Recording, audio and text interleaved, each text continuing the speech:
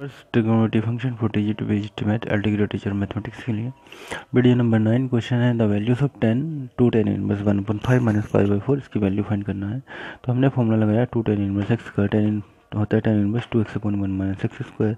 X की value draw किया 1.5 x की वैल्यू ड्रा करके सोल्व किया यानी कि 10 इनवर्स 5/12 आ गया। यानी कि इस जगह पर 10 इनवर्स 5/12 रखा जाएगा। यह होगा 10 एंड 10 इनवर्स 5/12 माइनस 5/4 को लिख सकते हैं 10 इनवर्स 1। यहाँ पे 10 inverse x minus 10 inverse Y का फॉर्मूला ड्रा करा देंगे तो ये हो जाएगा 10 और 10 inverse x minus 10 x minus Y upon 1 plus x Y. यह होगा 10 इनवर्स 12 एलसीएम 5 माइनस का 12 अपॉन 17/12 कैंसिल हुआ, ये कैंसिल हो जाएगा -7/17। ये इसका आंसर आ जाएगा माइनस का 7/17।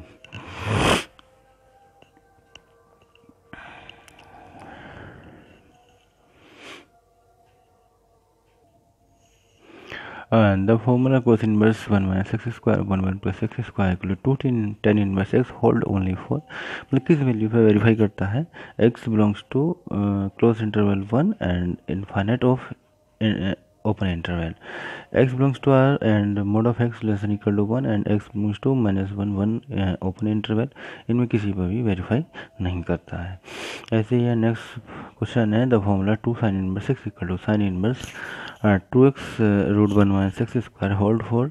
ये करता है x belongs to close interval minus का 1/√2 एंड 1/√2 दोनों ही क्लोज इंटरवल हैं और वह वेरीफाई नहीं करेगा। x belongs to close interval 0 1 and x belongs to open interval -1 0 and x belongs to -√3/2 and √3/2 का क्लोज इंटरवल इन पे वेरीफाई नहीं करता है। नेक्स्ट क्वेश्चन लेते हैं।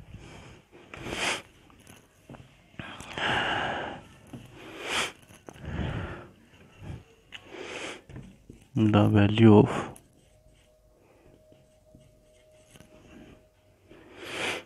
10 cos inverse 4/5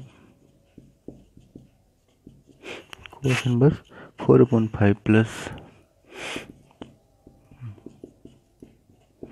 sin inverse 2/√13 इसका वैल्यूज फाइंड करना है। तो हम लेट का सॉल्यूशन कोस इनवर्स 4/5 को थीटा लेट किया एंड साइन इनवर्स 2/√13 को 5 लेट कर ले रहे।